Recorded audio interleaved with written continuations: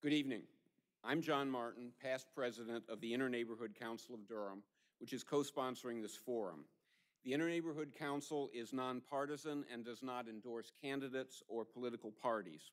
I would like to thank Durham's television network, Channel 8 on Spectrum Cable and Channel 99 on AT&T UVerse for producing and broadcasting this event.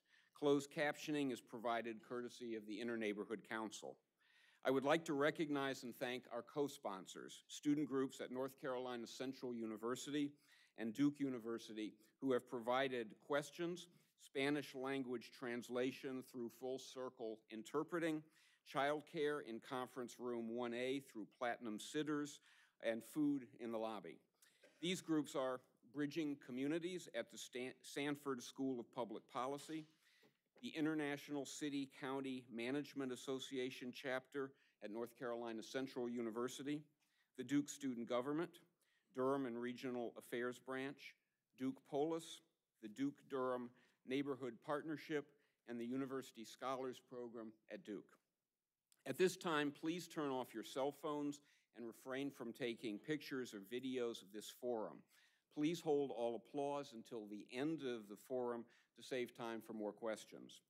The participants in the forum tonight are candidates in the October 10th, 2017 primary election for mayor of Durham.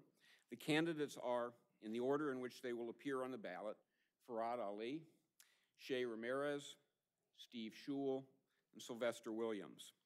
Pierce Freelon originally accepted our invitation and then informed us this afternoon that he was unable to attend. Another candidate, Tracy D. Drinker, did not respond to our invitation to appear. The seventh candidate on the ballot, Michael Johnson, has withdrawn. All questions will be asked by the moderator. If audience members have questions they wish to submit, please do so at the table outside the council chambers. Each candidate will make an opening statement of 1 minute and a closing statement of 2 minutes. Candidates will be allowed 1.5 minutes to answer each question, and the buzzer will sound when their time has expired. The candidates are asked to observe the time limits. The first question will be different for each candidate and will ask a specific question about his or her campaign. These questions are not designed to be negative, but to allow each candidate to address an issue that has been raised in the community. The remaining questions will be policy questions, and each candidate will have 90 seconds to answer the question. Let's begin with the opening statements. Mr. Ali, 1 minute for your opening statement. Good evening. Good evening. I'm Farad Ali. I'm running for mayor of Durham. I'm currently the CEO and president of the Institute of Minority Economic Development, which is a 30-year-old nonprofit that focuses on building the prosperity of minority and women-owned firms, particularly in the state of North Carolina. Also, I've served on the city council from 2007 to 2011. And after that point, I went to go serve at the pleasure of the city council, serve at the airport authority for the last 5.5 years. Currently, I'm the chair of the airport authority and have served in that leadership role for about a year now. I'm running for election of mayor of Durham because I believe that Durham has an opportunity to become more homogeneous in the way that we work. I talk about One Durham because I believe that some of the things that are happening in our community, we have a chance to unite them. One Durham meaning that we focus on economic development, that we use economic development as one of the carrots that we build our city. We do the second part, which is community development. We make sure that the communities in which we live in have a place to live. And lastly is jobs. Thank you, Mr. Ali. Ms. Ramirez. Good evening, everyone. Good evening. My name is Shay Ramirez. I am from Greensboro, North Carolina. I've been here since 1991. I'm a graduate of North Carolina Central University. I graduated in 1995. I have a Bachelor's of Arts degree in Public Administration. I have a Master's in Entertainment Business from Full Sail. I have 6 daughters, teenage daughters, and I'm married. I'm a small business owner. I have currently 2 businesses and a nonprofit, Shabella Mall and Talent Agency at Northgate Mall, and Tax Genius, also a beautiful you. Why am I running for mayor? At my agency currently, what we do is I empower and teach self-esteem and confidence through fashion and talent. And the reason why I'm running is because right now, some of you may not know about my business, but right now I cannot touch but a limited amount of people. Thank you. Mr. Schul? Thank you. My name's Steve Schul, and I'm really glad to be here tonight. I really appreciate the Interneighborhood Council and all the other sponsors. Thank you so much. I also want to say it's great to see some of my students in the audience. Thank you all for being here. I grew up in Lynchburg, Virginia, a small segregated southern town. I went to my first civil rights demonstration when I was 13 years old, and I've never looked back. Racial and economic justice are the causes that have defined my life, and that's what I work on now. I came to Duke in 1969. I fell in love with Durham, and I have stayed here. I've been on the city council. I've been on the school board. I've coached soccer for 18 years. I've been a PTA president. I've taught at Duke, and for 30 years, I published the independent weekly newspaper, which I founded in 1983. I hope and believe that my service has prepared me well to lead us towards the realization of a common vision, a vision of a prosperous, innovative, green, and welcoming city that thrives on diversity and difference and that puts racial and economic justice at the top of our civic agenda, and that's what I will work for. Thank you. Mr. Williams? Hello, excuse me, I'm Pastor Sylvester Williams. First, I'd like to say that I love the Lord Jesus. He's first in my life. I am a retired financial analyst from a Fortune 500 company. I was Chief of Economic Development for the Durham Business Professional Chain and also the Durham Committee on the Affairs of Black People. One of the reasons why I'm running is that when you look at the growth downtown, you do not see it being evenly distributed throughout the city of Durham.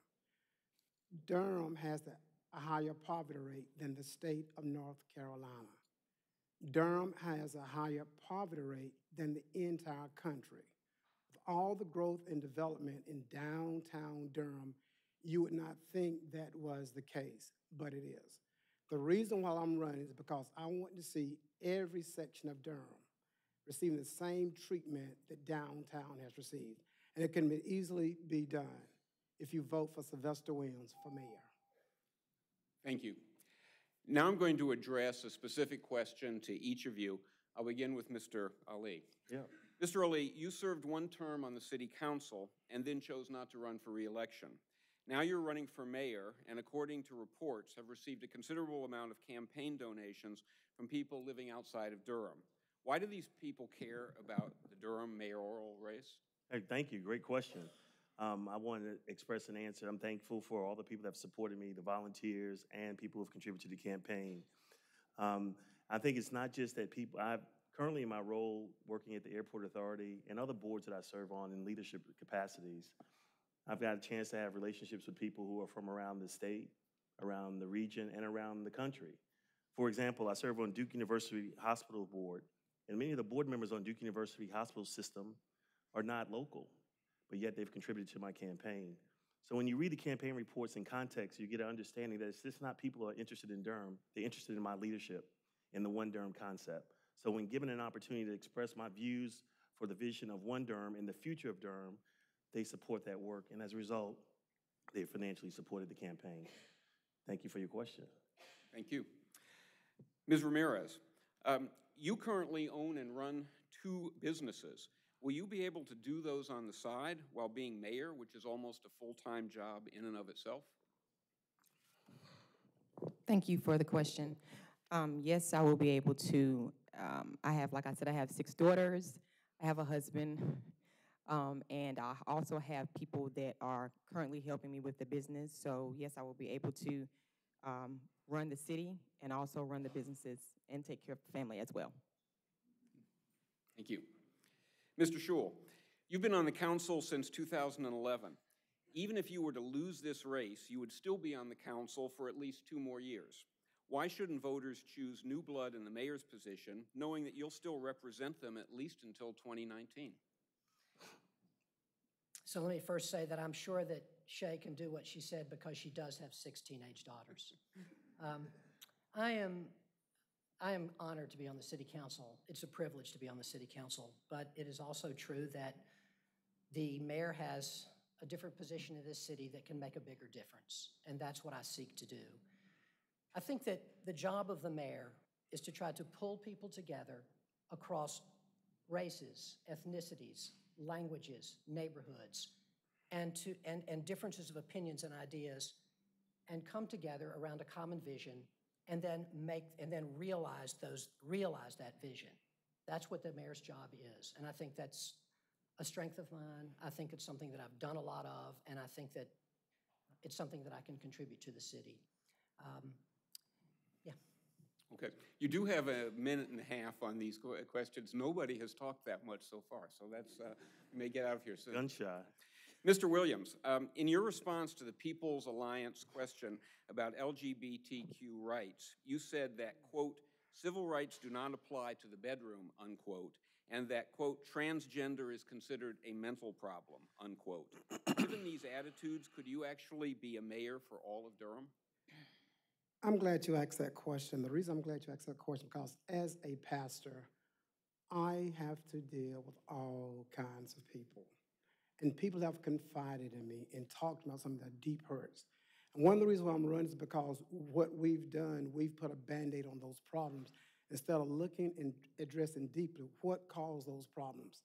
The same thing we see happening here in the city of Durham and some of the poor neighborhoods and communities. Anytime you talk about giving money to poor neighborhoods, it's considered welfare. But the same money that's going downtown is considered investment. Why do we have that double standard? Why is it that we can't deal with people where they are and allow them to express themselves, the hurt and the pain they're feeling without labeling them as either this or that? And that's what I do as a pastor. My experience has taught me to listen to people, to understand where they're coming from, to feel their hurts, to feel their pains. And I'm telling you, that's what I have done. And so the comments that I make, one thing that you will find in Sylvester Williams being your mayor here in the city of Durham is someone that is transparent, someone that anyone can come and talk to, someone that anyone would feel comfortable around, because that's who I am, and that's what I try to do. And so the comments that I made, it was because, number one, there are reports that saying that there are issues. Those things are not resolved. It's not genetics. And so if it's not genetics, then why are some people having some of these problems and issues? Thank you. Now we're going to go to policy questions, and you will have 90 seconds to respond to these. And again, we'll start with Mr. Ali. There is a widespread perception that many people in Durham are not benefiting from the city's growth and general prosperity. Is this attributable to anything that the mayor or council have done or not done? What would you do about it? Yeah, great question. I think it's the answer is more complex than 90 seconds will give it. So we'll just take a couple ideas to talk through this. I think the city council has a way of setting policy and culture for our city, having an understanding that as we do economic development and we see growth in our city occurring, making sure that we have policy for inclusion is important. So let's take, for example, I worked on a project with the county of Durham. They were spending 6% of their resources with minority and women-owned firms for the last 4 years. After 1 year of engagement with our organization, we were able to get the county to pass an ordinance for 25% utilization for women and minority-owned firms for their contracting and procurement. Within the first year of that work, we were able to secure over 25% of utilization with minority and women-owned firms for contracting services. Many of those contracting services were for women and minority-owned firms inside of this county. So when you're talking about setting policy that can make a difference for inclusion and participation, economic development, community development, and human development, not only do I talk about doing it, I've done it already at the county and believe that we can send that same kind of message to the city so that we can grow and have prosperity, not just for the big people or the companies or the organizations that we're contracting with to do the work that they're doing, but to make sure that we're able to spread that around so that other people can participate in this prosperity. So I've proven that I've done it. We've got policy that shows that we've done it, and we're now celebrating opportunity to continue doing it in their work. Thank you. Thank you. Uh-huh. Ms. Ramirez, the same question. I'll repeat them if any candidates want me to repeat the questions. Could you repeat, please? Yes. There's a widespread perception that many people in Durham are not benefiting from the city's growth and general prosperity. Is this attributable to anything that the mayor or council have done or not done? What would you do about it? Well, first, I don't think that local government has done a great job of being in the community. I'm a people's person. I love people, and I believe that in order for us to fix any issues or problems in the city, you have to be involved in the community. We can't sit behind a desk. We can't sit in a chamber. We have to be involved in what's going on with everyday people. And I think that we can do a much better job of that. I don't think it's been done. It's a lot of things that are going on in Durham, and I think that if people, citizens, actually see local government involved in their everyday lives, that lets them know and feel their concern and they care about the actual individual citizen. So I think that's really huge, and I think if I become your mayor, I will definitely be doing that. I do that already. I'm in the community way before I decided to run for mayor. So this is something that's not new to me. I'm a community person. I love the people. I don't care of your sexuality, your religion, your skin color. I'm about helping the people and bridging the gaps. Thank you. Thank you. Mr. Schul? So there's no question that it is true that we are experiencing the march of gentrification through our neighborhoods. The harsh underside to Durham's newfound prosperity is that 20% of our people, mostly people of color, do not participate in that, and we need to change that. The way in which I do, to answer your question directly, John, the way in which I think the city has participated in this is the city has done a lot of things that has helped Durham develop. Downtown development is partially a result of the actions of the city, and that has meant people have wanted to come here. And that's a good thing, but it also, 20 people a day come to Durham. But it also means that that's driving up the prices of real estate and making it tougher for people. So what should we do about it? First of all, the city council's just doubled the penny for housing to 2 pennies to start building more affordable housing here in Durham. We have rapid rehousing, which we fund to rapidly rehouse homeless families, and we rehoused 185 last year. We fund Habitat second mortgages, interest-free second mortgages for all Habitat homeowners. We have our proactive rental inspection program, which has tremendously increased our ability to get housing up to code. We have invested in the Durham Housing Authority, which houses 12,000. 1 in every 20 Durhamites are in some sense dependent on the Durham Housing Authority, and the city has been funding the redevelopment of those properties. We've effectively ended veterans' homelessness in Durham, and now we need to do the same thing for families with children. We can do that. And so there are many, many things that we can do to change this. Thank you. Mr. Williams? Please repeat the question. Yes, there is a widespread perception that many people in Durham are not benefiting from the city's growth and general prosperity.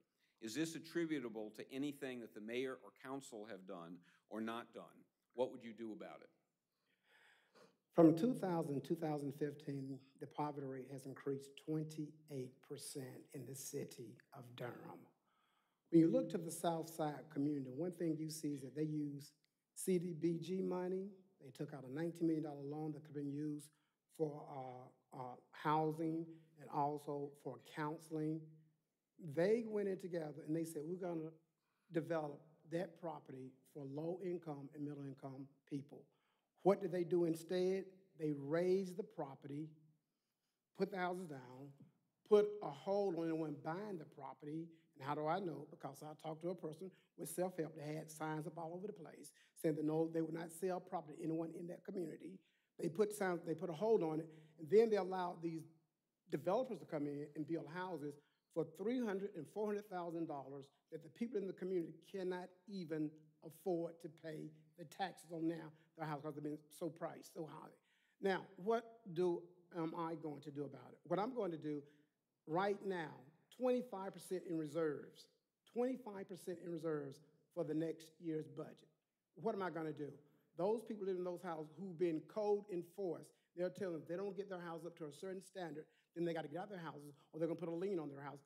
Those same people, I say, take those reserves and use that money for those folks who are struggling to stay in their houses, the elderly who've been there for 30, 40, and 50 years, and now because of these other houses, they cannot afford to pay their taxes. Thank you. I think a couple of you anticipated the next question. I'm going to start the next question with Ms. Ramirez. Recently, a vacant lot on Dowd Street in northeast central Durham sold for $80,000. The developer who bought it plans to build a house on that lot that will be priced at $440,000. Does the soaring price of land in and near downtown make affordable housing in these areas unworkable? What alternatives do you see? Ms. Ramirez. Well, first, I think that we need to have inclusionary zoning. This will be a way to fix affordable housing, which it mandates all development in a jurisdiction typically over a minimum threshold such as 50 units includes a certain number of units that meet affordability goals for all citizens. So I think that we need to have some regulations as far as developers coming into the city, allowing them to come in, but also requiring them to have a certain amount of units that are affordable. I think that's very important. I think that we're putting more money into the land versus the people. I think that's huge. Thank you. Mr. Schul? Thank you. So I'm going to repeat a couple of things I said because I think they're really important. And I do think that this is a great question because there's no issue that is more important in Durham right now. So next year, we have about $80 million we'll be spending in affordable housing in Durham. $30 million, the budget for the Durham Housing Authority, about $40 million to redevelop two of our Durham Housing Authority communities, which the city has helped finance, and $10 million from the city's penny for housing, now 2 pennies for housing fund. And what that means is that fund means is that if you own a $200,000 house in Durham, you're paying $40 a year in taxes to help build a house for somebody else. And we're doing a lot with that. And to answer your question, John, absolutely, we can do a lot about this. We can't beat gentrification. We can't stop the big market forces, but we can make a difference.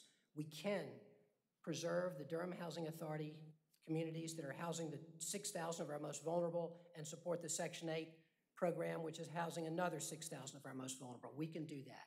We can use our publicly owned land downtown to leverage affordable housing as we're doing on Jackson Street and as we will be doing at Fayette Place, which the city just spent $4 million to purchase. We can help low-income homeowners stay in their homes through tax relief and repair programs. There's a lot we can do for affordable housing. We can make a difference. Thank you. Mr. Williams? Please repeat the question. Sure.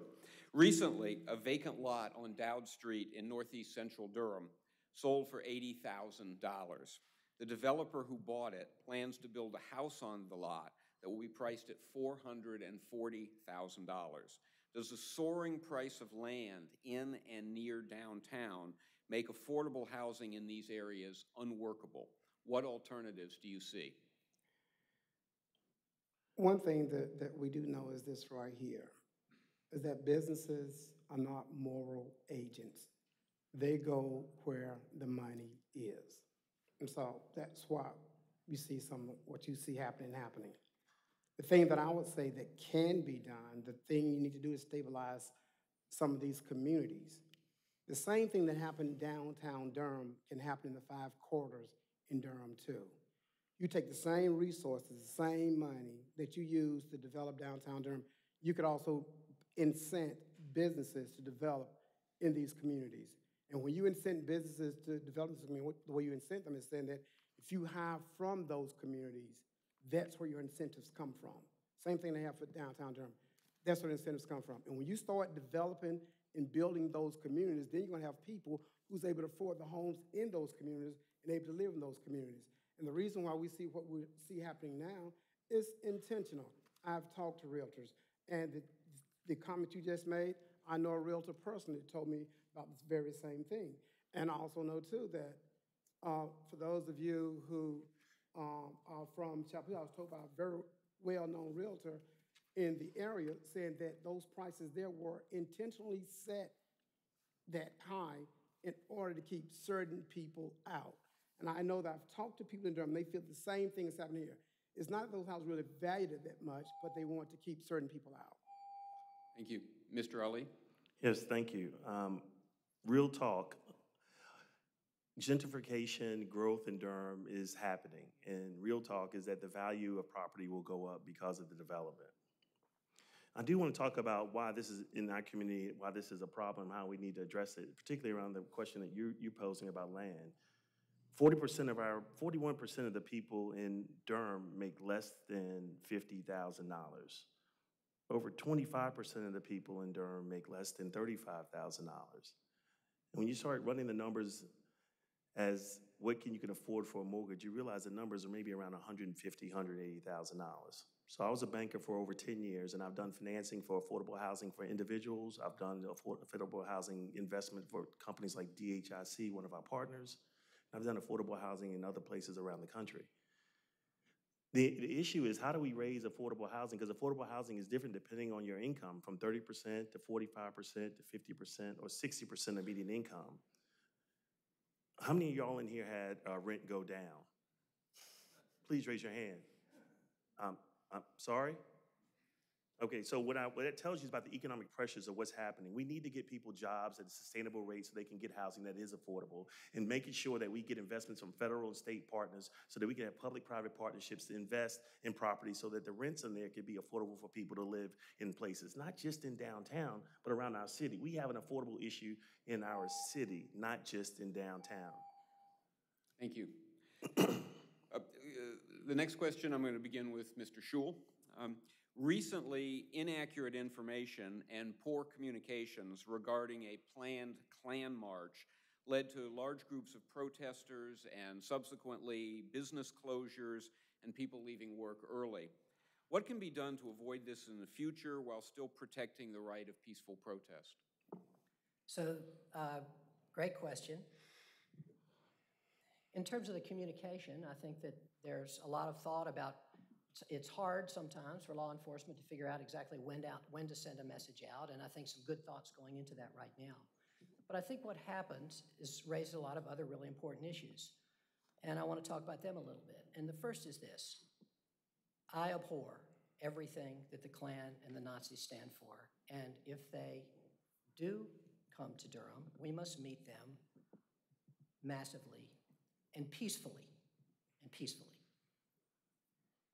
And the second thing is this: I shed no tears when the statue came down, but I also know that we can have a better process than that moving ahead.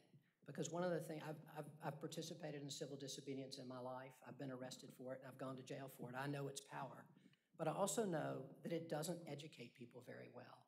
We need a public process in this town to think about our Confederate monuments and the remnants of the Confederacy here, and to figure out how to put them in a historical place or contextualize them, and take the ones down that are glorifying the Confederacy and the perpetrators of slavery. We need to do that. And then we need to do something else. As a community, we need to figure out who it is we want to honor. Who do we want to have on a pedestal, literally? Who are our people in our past who we want to glorify and we want to... I'll tell you more later. Thank you. Mr. Williams. Part of the problem that we're having is something that the state legislature apologized for in 2007, and that's institutional racism. Institutional racism is when there's someone being offended and you don't see any wrong in what's happening. And the other side of the coin for most people is that, well, it's wrong, but I can't do anything to change it. As mayor here in the city of Durham, I will confront institutional racism. I was at a forum last night, and Mickey Michaud was in the audience, and I didn't know he was there. And I remember when they passed the resolution in 2007 about institutional racism, saying they apologized for it in the state of North Carolina. And I was asking him, I said, what does that mean? And his response to me was, those were just words. And that's what's happening now. My daughter brought home a textbook, and in the textbook it said, this was the first African woman. And above that caption was a picture of a monkey. And we wonder why they called Michelle Obama an ape in heels. It's institutional. These things have been programmed into people. They think there's nothing wrong with it, instead of realizing there is something wrong. People are being hurt, people are being offended, people are being made less than because of these decisions that have been made by policymakers here in the state of North Carolina. Thank you. Mr. Ali? Can you ask the question again, please? Sure. Recently, inaccurate information and poor communications regarding a planned Klan march led to large groups of protesters and subsequently business closures and people leaving work early. What can be done to avoid this in the future while still protecting the right of peaceful protest?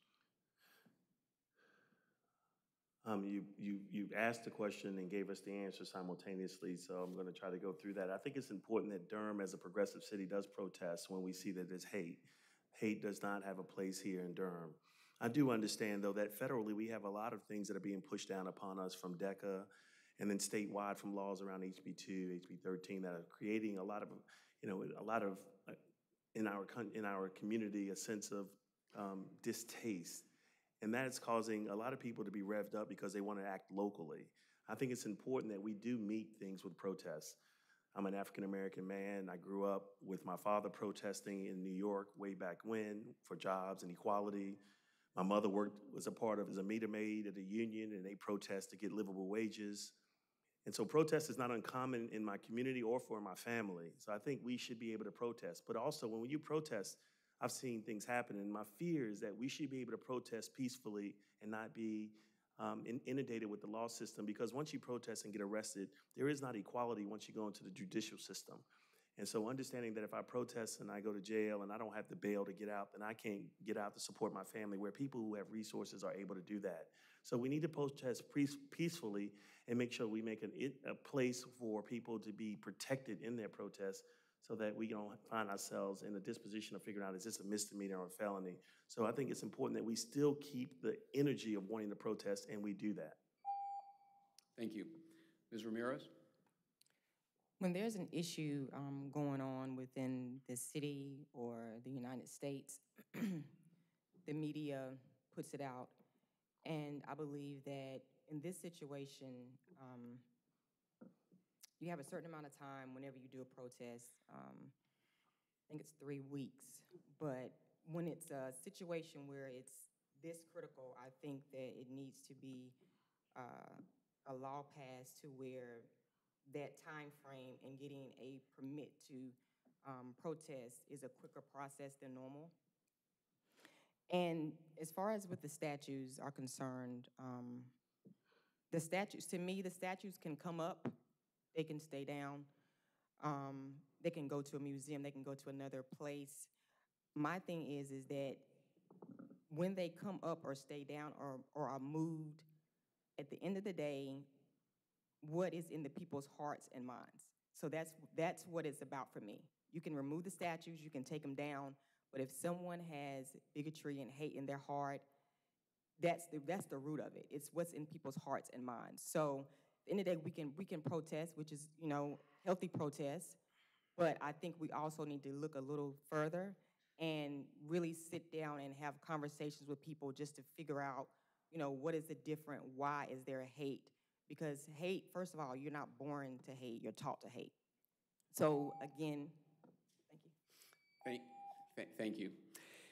Begin the next question with Mr. Williams.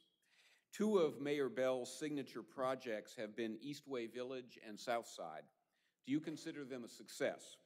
How would you respond to the charge that they represent gentrification with city dollars? Thank you for the question, and I think that I've already spoken on that. We as Durham can do better. There are policies that have been put in place that we feel that's reflecting all of Durham. And for a large part of Durham, they have no say whatsoever in those policies. I live in East Durham. Currently, I've signed off on 2 Title VI complaints in Office of Civil Rights in Washington, D.C. One is about what's taking place in our school system, where African-American minority students are being treated poorly. And the other is that with the Federal Highway Administration, where whenever they decide to build roads, they decide to build roads in lower income minority communities. The East End Connector, Holloway Street, Austin Avenue, where's all that taking place? In minority poor communities. And so when we start looking at policies, we need to start looking at policies across the board. Is everyone being negatively affected equally, or is it just a certain segment of the population that's being affected? And I think this is what we've seen reflected. We have not seen this level playing field when it comes to people of color or people of lower income. We've not seen this level playing field. And if you don't come downtown, you can shout hooray. But if you go outside of downtown, you have problems. Thank you. Mr. Ali? You know, I have to push back on that question a little bit because if you would have seen that neighborhood before they did it, you would have understood why it was so important that project occurred. I'm not talking about South Side. I'm talking about Eastway Village and that community. Crime was cleaned up, housing was cleaned up. A lot of those people were able to come back to their communities, and I thought it was a smart move. It gave people dignity. So I'm not sure how many of you all were in Durham during that time, but that community, this is a positive asset that occurred for that community, and it gave people a sense of dignity and home ownership in their community. And I think that needs to be recognized and appreciated for that foresight to focus on that project. Now, the Southside project had a little bit of different. It was a little different. It was tougher to get done financially. There was a plan for building, purchasing the homes and providing a playback for people to come back into that community. Unfortunately, that did not happen. And we need to talk about it. Why did not happen? What could we have done better? What kind of nonprofit support systems could we have provided for those people to come back into this community? Unfortunately, those houses that came in, we had people take advantage of the low incomes, and they were not quite working at the minimum income, and they went in those houses. So there's another story there. But next time we do a community development project, I think we need to wrap around a human services project so that we can make sure that the people get a chance to get back in their community and appreciate that. Thank you. Ms. Ramirez? How I feel about the whole gentrification and revitalization of Durham in the areas that they are redoing, I just feel that it's not equal across the board. I think that Durham is creative, it's vibrant, but I don't think that everyone is given an opportunity to experience, nice homes and nice areas. I just don't feel that it's people are given the opportunity to experience that. I think that it's with a certain status quo of people. And I think that local government, they can do a much better job. I know with the South Side, people have said in the past that, it wasn't planned. At the end of the day, I believe everything has a plan and people know what's going to happen before it happens. I just believe that some people are just left out of the plan, and that shouldn't be the case. This is Durham, and we need to give every citizen the opportunity to be successful, to have an affordable living wage, to have a decent home, and an area that is not crime-ridden. Thank you. Mr. Schul? So I think it's important to make the distinction between Eastway Village and South Side. Yes. And so what I would say is I would agree with Farad. I think that in terms of who's living at Eastway Village, I think that we hit the target that we wanted. That is to say, people who are first-time homeowners or need very affordable rent are there, and I think that's successful. We're not as successful at that on the South Side homeownership portion, and that's definitely been gentrifying. And in fact, any city investment is going to be gentrifying. That's a fact. So let me say two things about that. One is, what do you do if you make investment? Because you don't want these neighborhoods to just be continually disinvested from, right? Because that just means neighborhoods are going to crumble. So what we can do, and what we are going to be doing in the city, and we started this year with some grants to Southside homeowners, low-income, long-term Southside homeowners. We gave grants for them to cover the increase in their property taxes, which they were concerned would drive them out of their house. And we have asked our city council, our city management, to come back and say, for the long-term low-income homeowners in Durham, what is a reasonable, sustainable program of tax relief and home repair that can help keep these long-term low-income homeowners in their homes? And the other thing is this. There are two parts to Southside, and by far the biggest part of Southside is on the east side of Roxborough Road. 132 rental units, 82 of them affordable for people at 60% of the area median income or less, the other 52 market rate, a true mixed income community, and a successful one. Thank you. We have a question here from the audience, and we'll start this one with Mr. Ali. The new police station is strategically located in an area of Durham with a higher crime rate. Do you believe that increased policing is the solution to reducing crime rates in Durham? If so, why? If not, what is? No, I don't think that increasing policing is really Durham. I don't think that's Durham. I'm confident in the new police chief that's been here less than a year. I've been asking the community when we've been having these debates or forums or whatever you want to call them, that the police chief has come here after being vetted extensively from the community with people from Cannes, like Mr. Middleton, and being able to focus on making sure that we had a police chief that was responsive to our community needs. I want to say that let's give this person, Chief Davis, a chance to lead. I have seen a change in the police officers and their involvement inside of the community. I will tell to the community that there's been a lot of tip-offs for crimes that have been solved because people in the community have been able to tip off police officers to help them to solve these criminal issues. So while we may not see them in the public policy space because you don't call the public to tell them, hey, we just found a tip, you just kind of take care of it. I've seen that crime has gone down, arrests have gone down, pulling people over driving while black or people of color has gone down. So I think we have the right trend in our police system. And I would ask that we not always refer back to where we were, but where we're going. And that's going to be tough. Now, where the location of where the police station is currently, we need to understand it's the people that we need to focus on and not the station. It could be an asset to the community if we can view it and develop a better way of making sure it's not just about having people go inside of that building, but to cooperate. Thank you. Ms. Ramirez? Can you repeat the question, please? Sure. The new police station is strategically located in an area of Durham with a higher crime rate. Do you believe that increased policing is a solution to reducing crime rates in Durham? If so, why? If not, what is? No, I do not. I believe as your mayor, we need to grow programs for the youth to build up their gifts and talents versus building jails and prisons. We have to communicate with the youth and the community, whether it be low income, middle class, whatever it may be, we have to communicate. And I think that's a really big part. More policing will not fix the problem. Accountability is really huge on the citizens' part, on police officers and local government. If everyone in these different categories just do their part, I think that would really help. But more policing is not going to solve the problem. It's going to actually put a Band-Aid on it. And at the end of the day, we need to get down to the core root of the issues. And I believe that main thing is the communication. Everyone wants to be accepted.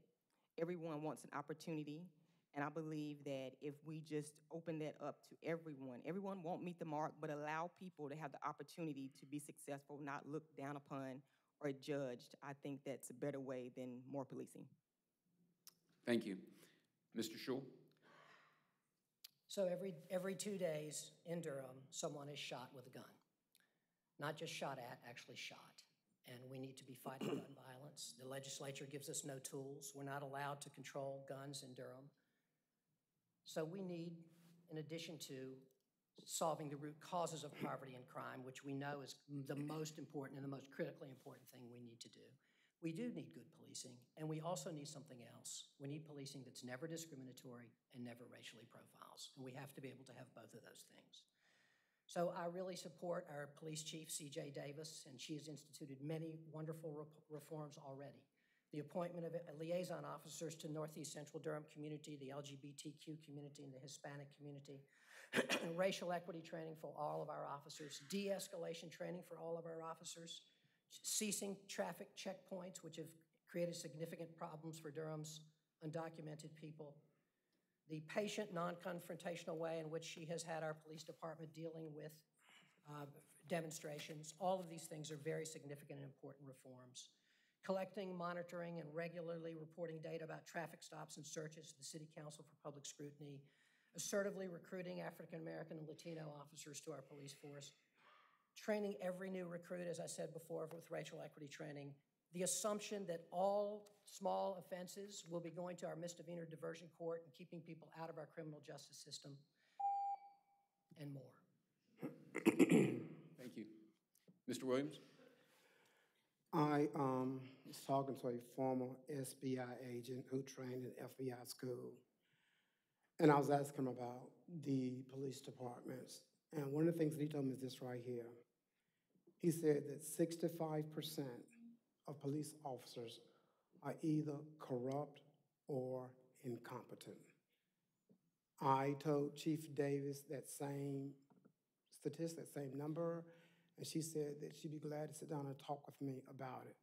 Because one of the things that we want to make sure, and I've laid out a plan that to root out people, vigilantes, and those who may have agendas, maybe in our police department, you need to make sure that when you call your local police or your law enforcement, they're coming there to protect you, not with another agenda. One thing I think we need to address too, though, and I think is oftentimes overlooked, I think the statistics said like 6 to 8% of people locked up in prison are dropouts. I mentioned the Title VI complaints about in the school systems where there are African-American students, Black students, minority students that are not being treated fairly. We start treating them fairly, then you're going to see also a reduction in the dropout rate of students in school. One of the things I learned when my children were in school was that by the 4th grade, then they start building prisons and jails based on whether or not that child is loving school or hating school. The other thing I'll say too is that by creating jobs, improving the economy will also address the crime. Thank you. The next question will begin with Ms. Ramirez. Drought has stressed our water system, and growing population increases the risk. What would you do to make sure that we have adequate water in the coming decades?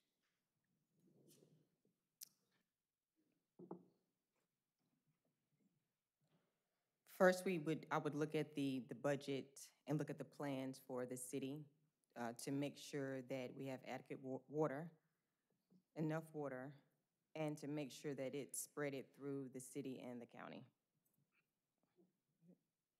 Thank you. Mr. Schul?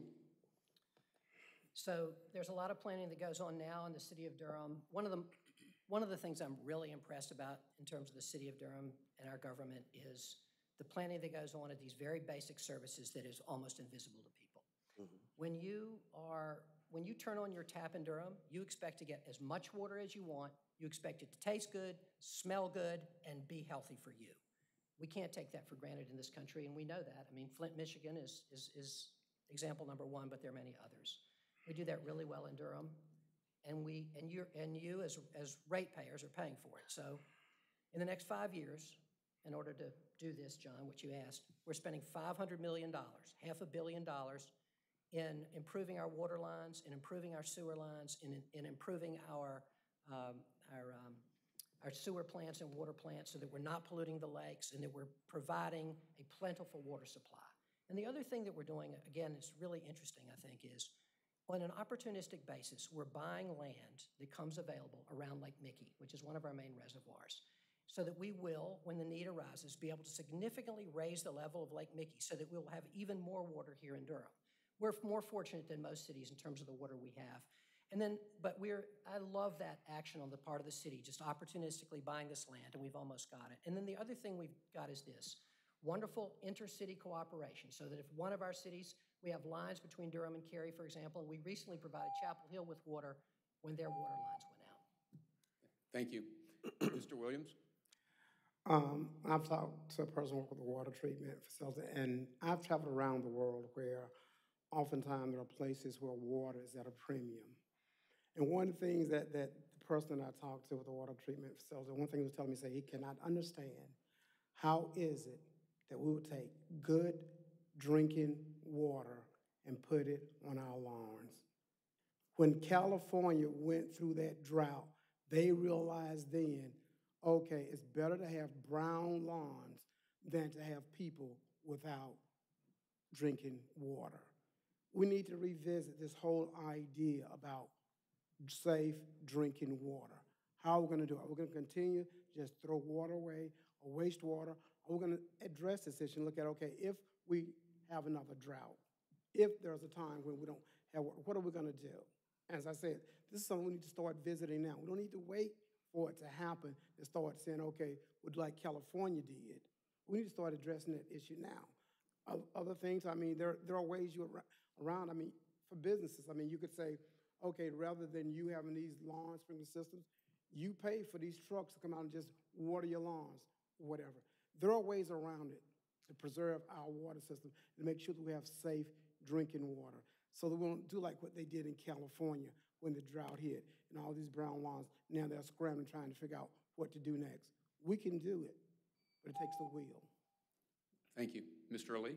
Yeah, thank you. I was on council when we had the drought, and I do remember us talking about the use of water, and we did the water line, as Steve said, to Cary to make sure that we were sharing the water, and we actually had to buy the water from Cary. And and I want to tell you, that was really, when we had that cost that we had to buy this water, you saw the administration start thinking of ways to make sure that we wouldn't have this problem in the future. So this foresight of the administration to make sure that we would be prepared in case of another drought has been working for us in our forethought. Additionally, I think it's important to understand that we have a CIP, which talks about making investment in our water lines, realizing the importance of that in our community. A lot of our water lines were over 50 years old, almost 100 years old, and we had to already replace those so that we can have a good system. And they've been proper planning to make sure that we can have that system in place over the past 5-6 years. I support that. Thank you.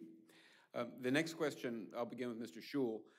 And I will point out that there are a lot of students in the audience here, and this is a question that was suggested by some of the students who are co-sponsoring the event.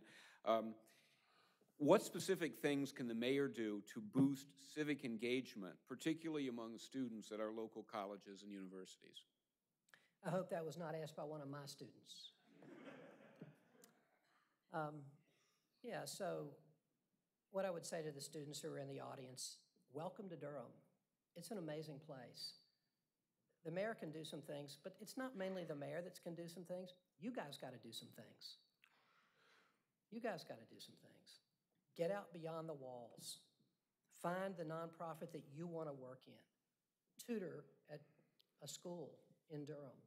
Make yourself, find your way in Durham because it is a great place, and we need you. So that's the first thing I would say. But I do think that there are many things that the mayor needs to do and can do in general to increase public engagement. And I think, especially among students, be present. Go to campus when you're asked to, which I'm already frequently asked to, just as a city council member. Meet with students, try to get them involved, hook them up with the nonprofits that they can be interested in. And I think but the main thing I think is sending that message. We want you involved in Durham. We need you involved in Durham. There are plenty of ways that you can play a really positive role, and we invite you to do it. Thank you. Mr. Williams? Anyone that knows me knows that I'm an open and a welcoming and loving person. That's who I am. I was talking to my neighbor who is Hispanic, and I was asking her, I said, well, tell me, what are your concerns you hear from the Hispanic community? What things you see in them that you like or that you dislike? One thing that I'm hearing time and time again, that we have elected officials that certain parts of Durham, they will not step foot in unless it's a photo op opportunity. I mean, if someone like National Night Out, they'll show up. Once National Night is over, they're gone. I live in East Durham. And what's one thing I pride myself on is making myself available and open for anyone to talk to. Students on Duke's campus, students on Central's campus, any campus, I'm there because I realize that we're not the ones that should be setting policies for you, but you should be setting policies. You should be determining what it is that you like or dislike. And how will I know what you like or dislike if I'm not engaging with you, if I'm not talking to you? And that's what I do. That's why I've been involved in so many committees, on so many things, because what I want to know, what do the people think? What are they saying? And what I would say to all the students out there, I am available anytime you want to talk, any concerns that you have, anything that comes up that you want to have conversation with, I'm here, I'm available. And that's what I do as a pastor, that's what I do in just my everyday life. Thank you. Mr. Ali? Yeah, thank you. How many Central students do we have in here? Okay, so it's a requirement to have 100 hours of community service before you graduate, is that correct? Yeah, y'all gonna do that. Don't do it your senior year, do it all through the process. I'd say that because it's a requirement at NC Central to make sure they get involved with the community. Their motto is truth and service, and to go back and give to the community in a way that can build. I think for Duke students, it's also an opportunity to give back. We have lots of students here that are in our school system. We have over 50 schools in our system here in Durham, and you have a chance to invest in them. So I'm a professor, or I'm not a professor, I'm an adjunct professor at the small school in Chapel Hill called UNC. Sometimes they call that the University of National Champions, at least until 2017. And so we work with the MBA students and the BS students in business, and we found ways to have them adopt a school. So they've adopted a school called Global Scholars Academy. And what they did, we did, before they came to school, we actually had the students write notes of who they were and what they were, and we sent them to the students in advance. And when the students, I'm talking fast because I don't have a lot of time, and the students came and they made a bicycle for each kid. And so we introduced the students to the kids, and they got a chance to build relationships. We know people build their lives because of social networks. And when you have a college student investing in kids, it allows them to have a great opportunity for success. So I pray that you can find yourself helping some of our students in Durham. Thank you. I shouldn't comment, Mr. Ali, but I think UNC stands for the University of Non-Existent Courses. Right.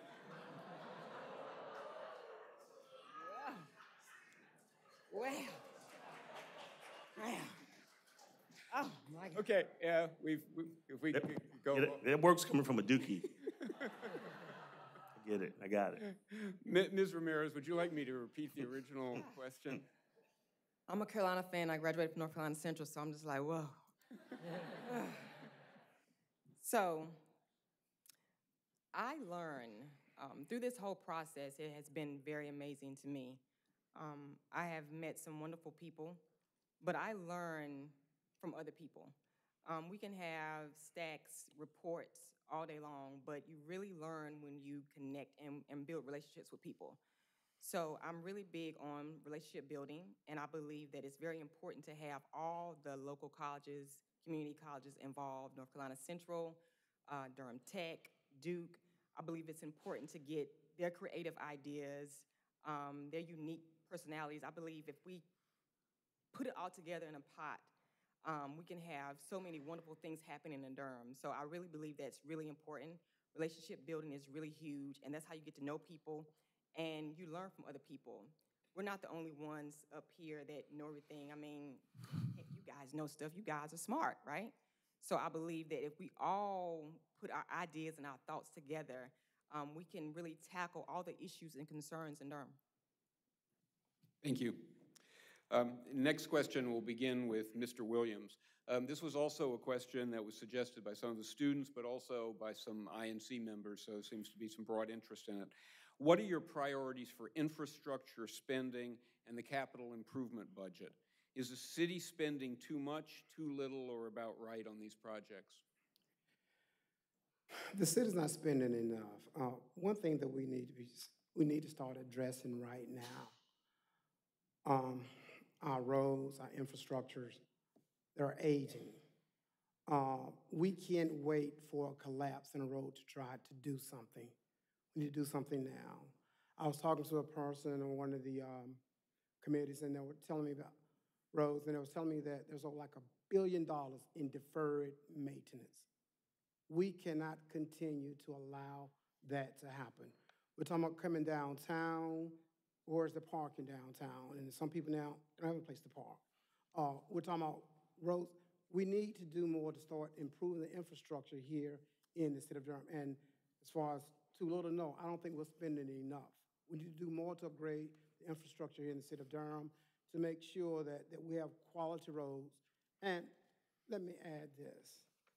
We don't want infrastructure to disrupt any community or neighborhood.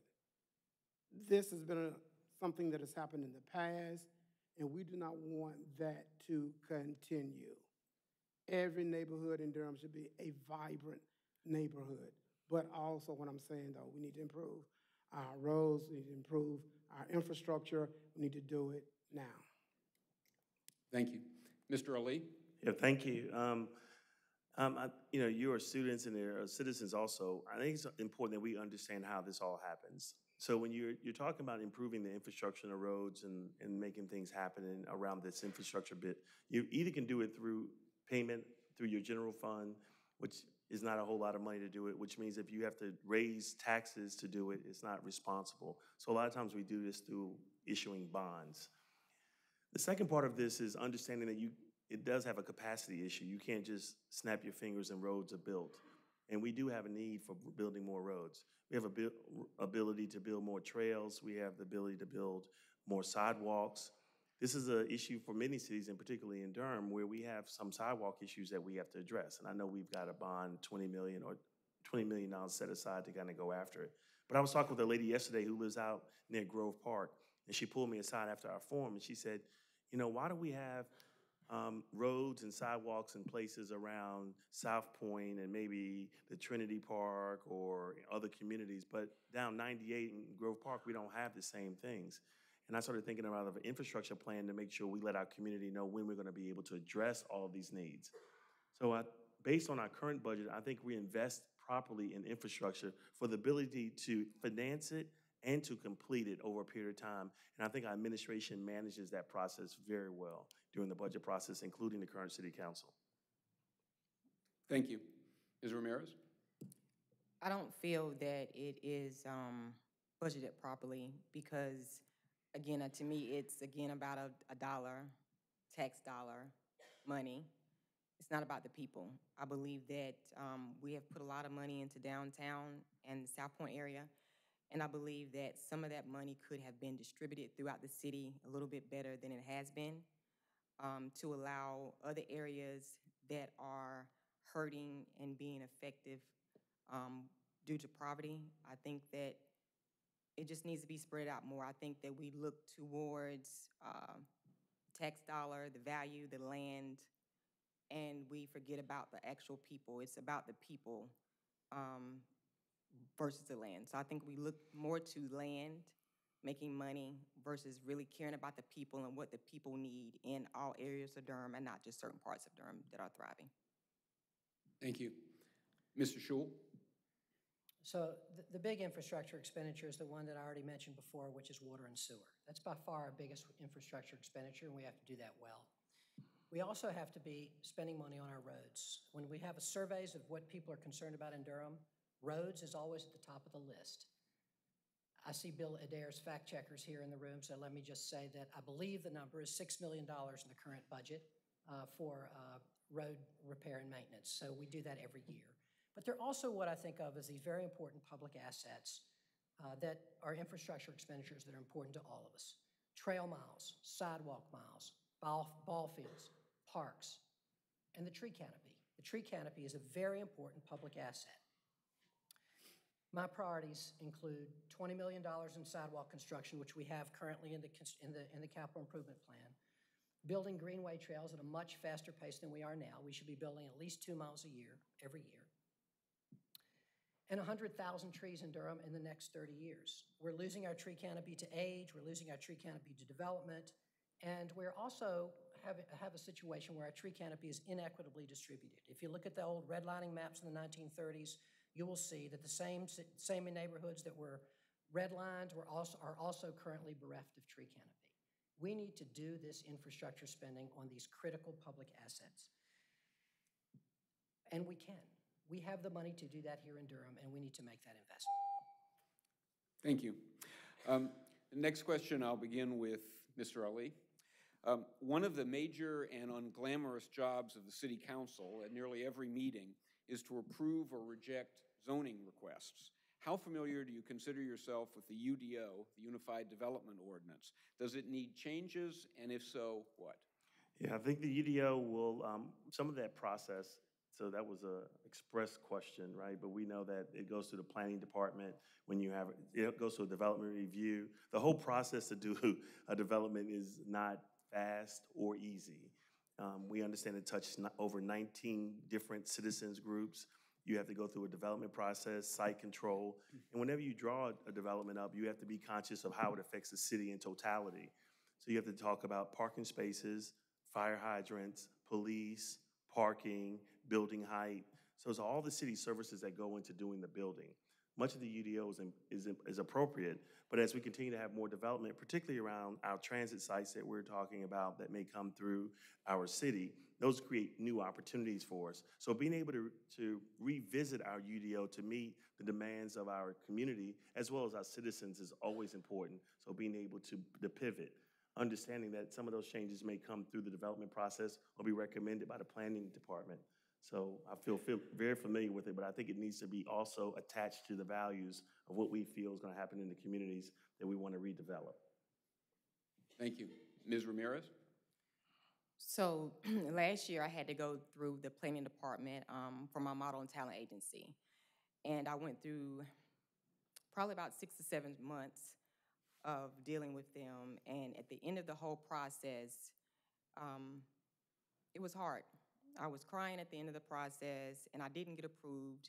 I didn't give up, and I had to go back in and make some changes, and I finally got it. But it wasn't an easy process, and I was told that when I came in that we're not going to approve you. I'm like, wow, okay. So from the get-go, they let me know you're not going to get approved in the beginning. It's just a process. It's just what you have to go through. So I honestly believe that if you have someone coming in and they're benefiting the community, they shouldn't have to go through rigmarole to get any type of zoning that they need. And I went through it. It was difficult. I completed the process, but it was not an easy process. So I think it needs to be a better process than what they have right now. Thank you. Mr. Schul? So nobody should ever have to go to the planning department and come out crying. That is not good enough. And so that process definitely needs to be improved if that happens ever, and we need to make sure that happens. I recently wrote a little bit about this for something else, and so I think I'll just read a little from it. In terms of what our UDO ought to do and what our planning and zoning ought to be doing, here's the kind of UDO that we need. It ought to protect our critical drinking water resources and dwindling open space. It should provide for sufficient industrial and commercial zones to encourage job creation. It should discourage sprawl while encouraging density around the eventual transit corridors. It should protect residential neighborhoods from commercial encroachment. It should accommodate housing at a variety of price points for the onslaught of new residents. It should ensure orderly transition from residential neighborhoods to commercial and industrial uses. It should interlock with our transportation plans to encourage walkable, bikeable neighborhoods and mass transit. It should incentivize mixed-use, mixed-income developments around transit stations. Create form-based compact design districts. Ensure that each design district has its own unique set of characteristics that meets the area's particular needs. Protect significant historical and cultural sites. Give developers, residents, and everybody reliable expectations about the dependability of the UDO and the future land use map. Incentivize the creation and preservation of affordable housing. And in general, provide for the orderly, sustainable growth of our community. We can have a UDO that does that. Thank you. Mr. Williams? Please repeat the question. Sure. One of the major and unglamorous jobs of the City Council at nearly every meeting is to approve or reject rezoning requests. How familiar do you consider yourself with the UDO, the Unified Development Ordinance? Does it need changes, and if so, what? There are 2 examples that I have. One is that for places of worship, right now, it's about 4 times more restrictive for places of worship than it is for bars and restaurants as far as parking goes. And a lot of churches are asking, why are they being more restrictive when statistics show that if you have a church in the community, crime is down. Statistics show you have a church in the community, people are being helped more. But yet and still, it's more restrictive having a church than having a bar or a restaurant in the community. The other thing is that where I live in East Durham, there are houses, there are homes on Anger Avenue. And what they've done, they've zoned that area, they've zoned it light industrial. And people are now, who've lived in those houses for years, but now you see the community going down in that area because they realize that if I were to build a new house, or if I were to invest in it and something happened, the place was destroyed, I lose everything. I fought diligently to get the zoning changed for that area. And they said, well, no, this is what it is. We've got to be fair in our practices as far as what we're doing here in the city of Durham. And I can tell you that there are lots of people in Durham that feel as though they're not being treated fairly, places of worship as well as low-income people. Thank you. Next question will begin with Ms. Ramirez. And this actually ties into something that Mr. Schul just said. Do you consider sprawl to be an issue? If so, what do you propose to do about it? And how would you encourage density without harming the character of existing neighborhoods? Repeat the question again, please. Sure. Do you consider sprawl to be an issue? If so, what do you propose to do about it? And how would you encourage density without harming the character of existing neighborhoods? I'm not familiar with that question. I'll pass. Okay.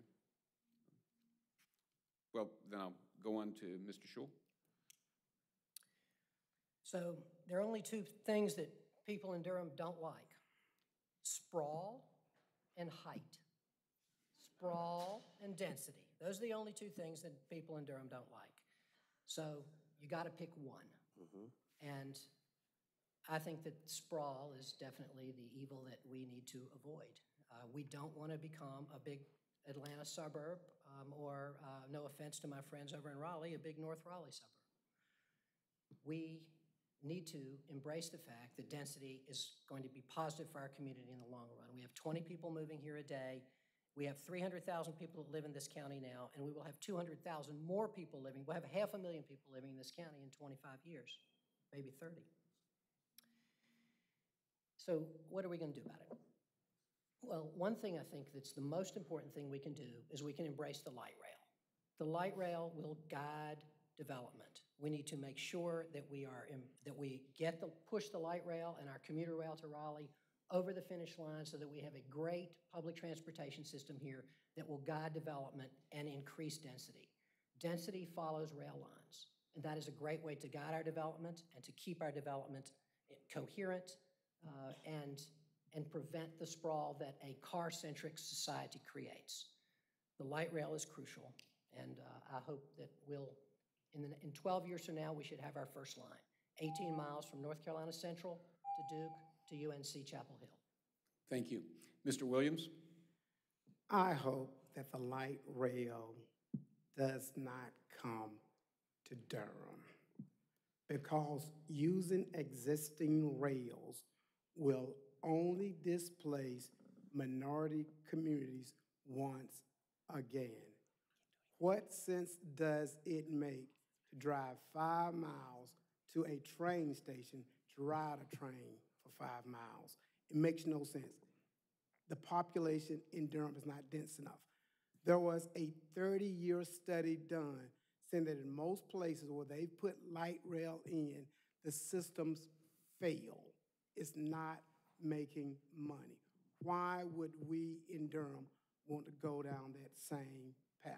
The other thing, as far as density, talk to the people on Pickett Road. This is something that's coming to Durham. I mean, those areas of green and that everyone talks so glowingly about, and this is what Durham is going to be. Well, guess what? It's going away. And you know what? It's because of the growth of Durham. It's one of the major cities in the country, one of the major attractions in the country. So those nice little greenways that you like and great, it's going away. That's a part of having growth. That's a part of being one of the top cities in the country. And so we have to learn to just deal with it. Thank you. Mr. Ali? Yes. We have already some sprawl in the city. I mean, we have a Trayburn community, or that's in the county out this way, but we provide them city services. And then we have South Point way out here. So we already have some of that already occurring. But for future growth, I think it's going to be important that we understand how to do density responsibly.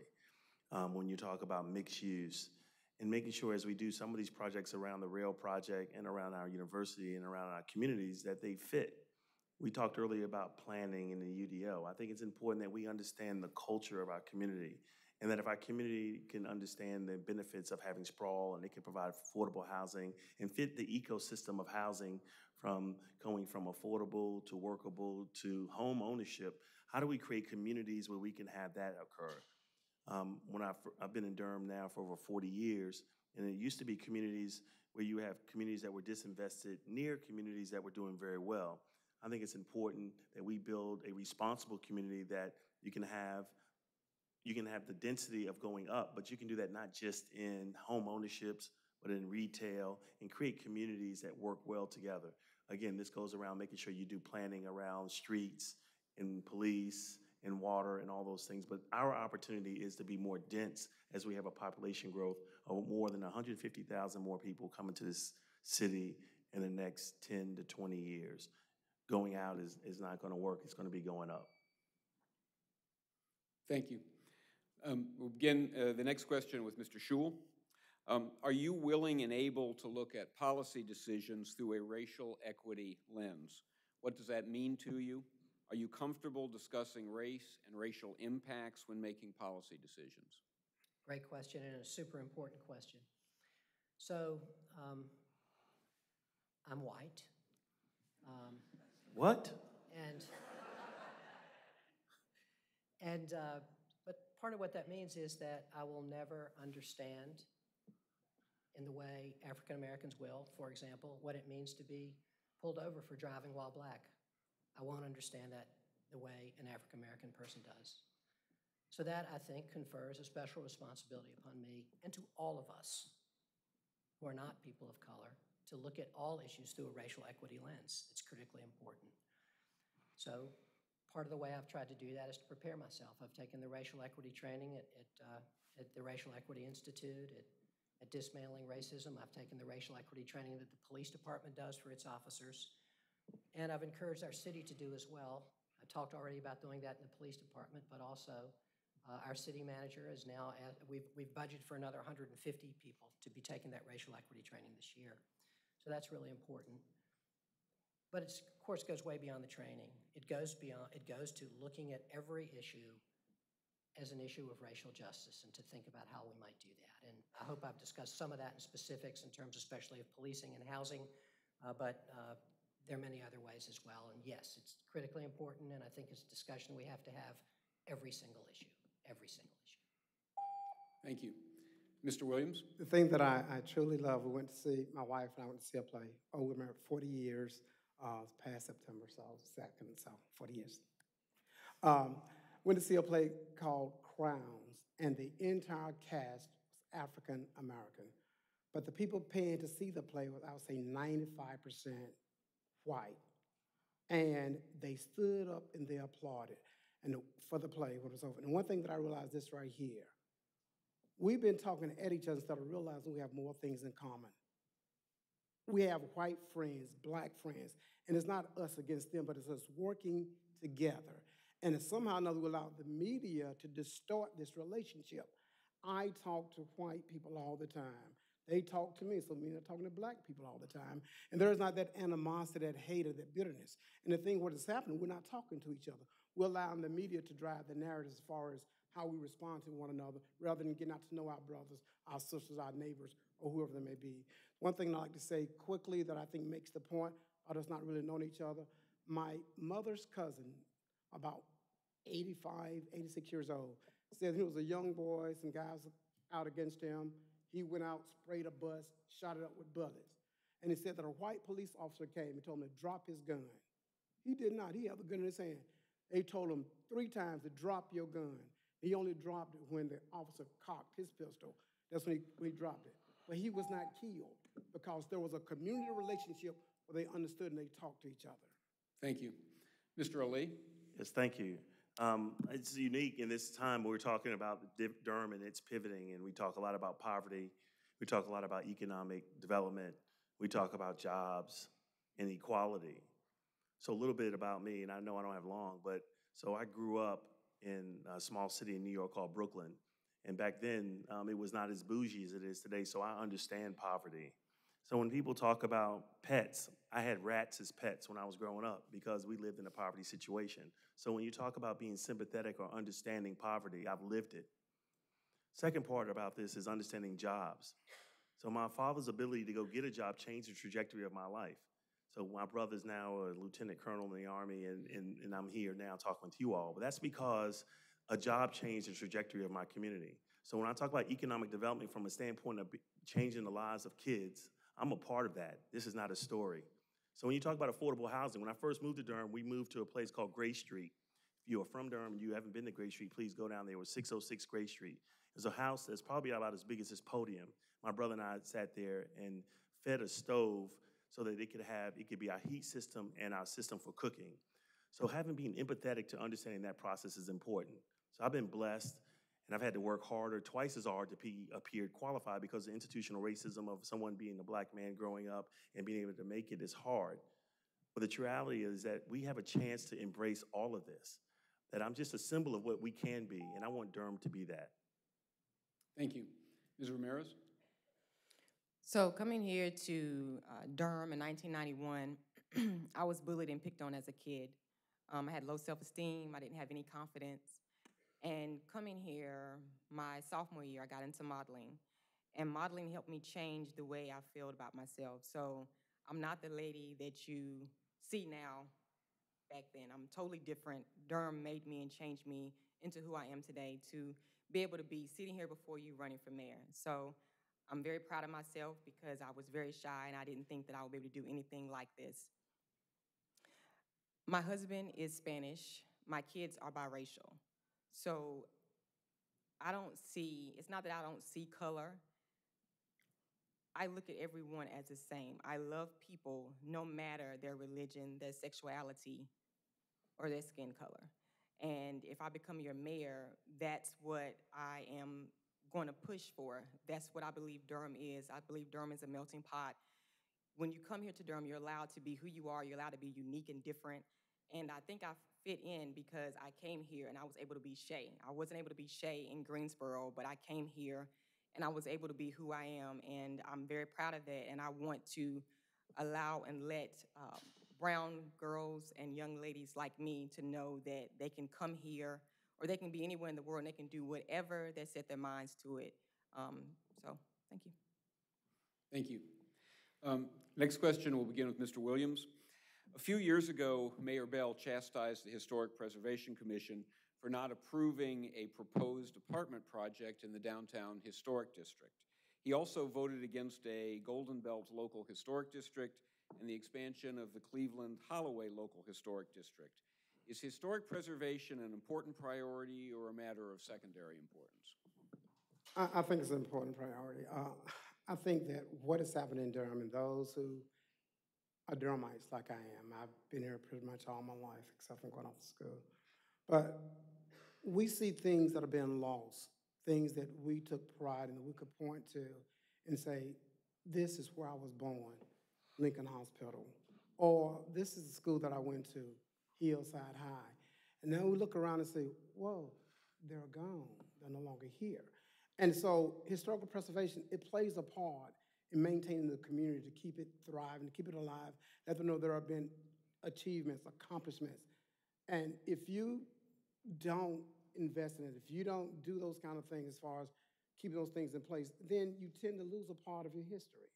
And you tend to lose a part of your accomplishments and your achievements. And that's one of the reasons why, you know, that I'm big on historic preservation and maintaining and keeping certain places so that when our next generation come up, they can look at those things, they can feel proud about the accomplishments and the achievements. Thank you. Mr. Ali? So I've been blessed to have lived in two historic houses, one on Holloway Street and one on Mangum Street, and both got tax credit for being historic homes. But more importantly, in 1999, the organization that I worked for, the Institute of Minority Economic Development, was able to purchase a building on the Black Wall Street called the Mechanics and Farmers Bank Building, which was the original building for North Carolina Mutual Life Insurance. And when we purchased the building, it was passed down from North Carolina Mutual to Mechanics and Farmers Bank. And they wanted to make sure that the building kept its minority-run, led organization ownership because of the importance of history. This is the Black Wall Street. This is the place where economic capitalism began for African Americans around this country. And we purchased this building and have put in over $1 million in this, in upfit and upkeep. And now we house the state chapter of the NAACP, Mechanics and Farmers Bank, and some other businesses. And so while I watch the development of downtown and I look at a street, which was the Black Wall Street, having only maybe 2 minority owners on this street, of course I think historic preservation is important because this street makes it, this adds to the fabric of what Durham is. And to make sure that when you do this kind of development that you're responsible and that it continues to add to the character in the community. Additionally, I served a term or two on the Historic Preservation Committee Council in Durham because we understood the importance of doing trips around where we did actually visits of homes and structures so that people can understand the value of the historic buildings in the city. Thank you. Ms. Ramirez? I think it's very important, mainly when you have families that have been in their homes for a very long time and they can't afford to or tear down their home and get it rebuilt. So I think it's very important to allow families and communities to, if they want to keep their house historical, to allow them to. I also had a shoe store on Parish Street, so I know about Parish Street very well and the historic history of Parish Street. Actually, the building that I was at is still up. They didn't change the outside of the building, so I think that's very important. Thank you. Mr. Schul? So you cited 2 votes, the Golden Belt and Cleveland Holloway historic preservation votes, and on both of those I voted in favor of the historic preservation districts for those neighborhoods. And one of them passed 4-3, one of them failed 4-3, but I think in both cases it was right to support the historic preservation district there. The other thing I want to say is this: it's historic preservation. It's the fact that we have preserved our old buildings. That's the goose that's laid the golden egg for Durham. There's no question that without the preservation of American Tobacco, Brightleaf Square, West Village, and hundreds of other smaller buildings, that we would not be experiencing the prosperity and development that we are in Durham. That's part of what lures people here. That's part of what makes us walkable, human-scale city that people want to live in. It's why people are coming down from the bougie Brooklyn that Farad's been talking about. We have, I like to say about Brooklyn, we're just like Brooklyn, and we pick up the trash. So I think that this historical preservation has played a key role in making us the city we are, and not some soulless suburb. Thank you. Unfortunately, we have a lot of questions that we can't get to tonight. We're going to stop at this point and let you make your closing statements. You have 2 minutes to make a closing statement. We'll begin with Mr. Ali. Yes, thank you. Thank you, INC, the students at Central, students of Duke, and the listening audience for having us here for this forum. I'm really excited about running for mayor of Durham. It's an opportunity really to allow all the training that I've had and proven leadership skills that I've had over the city. I think I'm a convener, a collaborator in this city. I've been active in leadership around this city for the last 10 years. One as a city council member, one as a chair of the board of the Raleigh-Durham Airport Authority, past chair of the Durham Greater Chamber of Commerce, current chair of the Southern Coalition for Social Justice, and even on the Duke University Health Systems Board. And I say all that to say that there's so much time that we spend in planning and working in all those different areas, but there's an opportunity for us all to come together and to plan Durham out, where we can work together. And I think I bring that sense of leadership and ability to be a collaborator. When you start looking at Durham and its benefits and the growth that we're going to have, it's going to be important that all of those assets that I've named come together.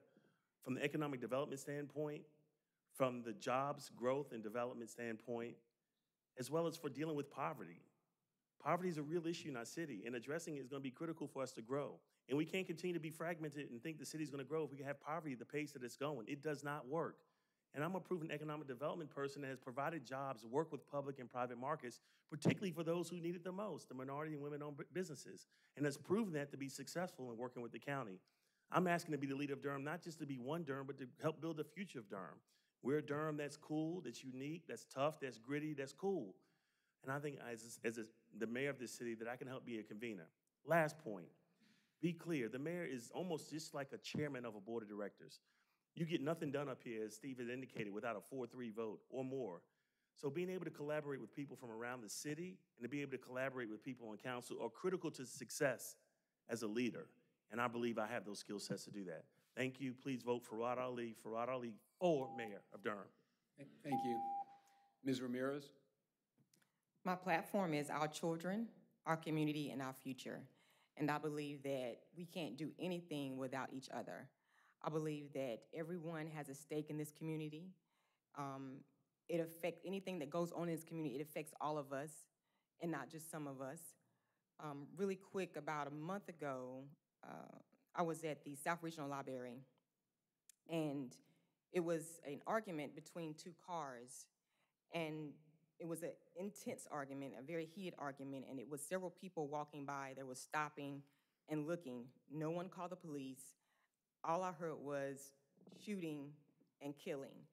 So I rolled down my window and I said something to them. I knew them from a can of paint. I didn't know them. But what I'm saying is that at that moment, I had the obligation to say something because that could have affected my life. It could have affected other people's lives. So what I'm saying is I'm a doer. I'm in the community. If I see something that needs to be done or said, I'm not going to wait for local government.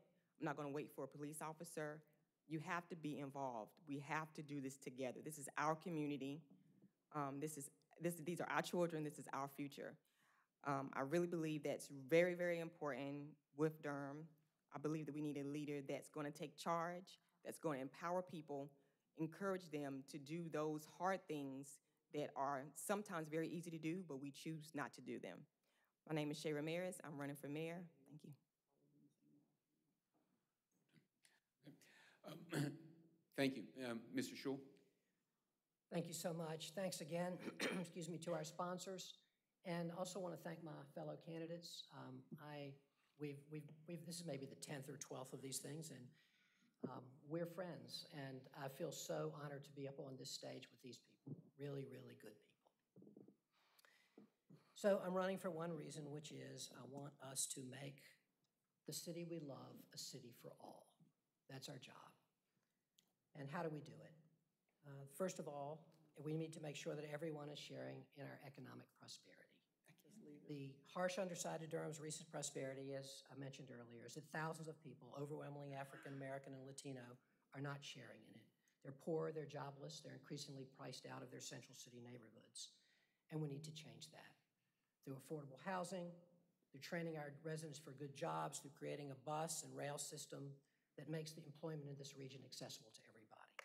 Second, in the age of Trump and in the age of our ultra-conservative legislature, we need to speak out boldly for Durham's values, and we must act on them at home. This means speaking out as the City Council has in opposition to HB 2 or to Trump's immigration policies, but just as important are the practical ways that Durham has chosen to act on our values, like the City Council's support for the Faith ID for undocumented immigrants, like our misdemeanor diversion court, like Durham Refugee Day, like our assertion of an environmental agenda in response to Trump's withdrawal from the Paris Accords. As our state and national government fails us, we have to find our own local solutions. And finally, as we grow, we have to enhance rather than diminish our wonderful small city quality of life. We need to preserve open space and parkland, protect our neighborhoods from commercial encroachment, provide plentiful, safe water supply for the future. The mayor of Durham can't do this alone, but I ask your support to help bring us all together to do it together. Thank you. Thank you, Mr. Schul. Mr. Williams? Thank you for having us here. One of the things that I can say, and I may be a little biased, but the forums that we've been to, I've truly enjoyed the comments afterwards of people being so excited about my campaign. And one of the reasons why I think that they're excited about me running for mayor is because not only am I a retired financial analyst, we manage money for multimillionaires, or I saw the other side, but also I go home to East Durham each night too, as a pastor, where I see people struggling, trying to find homes, trying to find houses, places to live, or have food to eat. So as a person, a candidate for mayor, I bring a person who has experienced both sides, and I know what it is that the people want, that the people need. And I also know what we can and cannot do from the mayor's office to take care of those needs. I feel that I am the best candidate because I bring those things to the office. I'm not someone who's afraid to go into the hood, as they say. I've gone on trips with gangbangers, Crips, Bloods, but then also sat in conferences where I've talked to lobbyists from Washington, D.C. about programs they're putting in place. I know both sides of the spectrum, and a lot of others who in this office or in the mayor's office cannot say that. They avoid certain parts. I'm not avoiding anyone because I realize that we all play a part in the city of Durham being the city that it can be. And I know that it can be better. I know that it can do better. Thank God for the growth downtown. But let's have this growth be spread out more evenly. And who better to do it than someone who actually lives in those communities, who understands the plight of the people in those communities, someone who understands the struggles that they have from day to day. Who better to be in the mayor's seat and address those concerns? Sylvester Williams for mayor. Thank you. Thank you. Could you give all of our candidates a round of applause?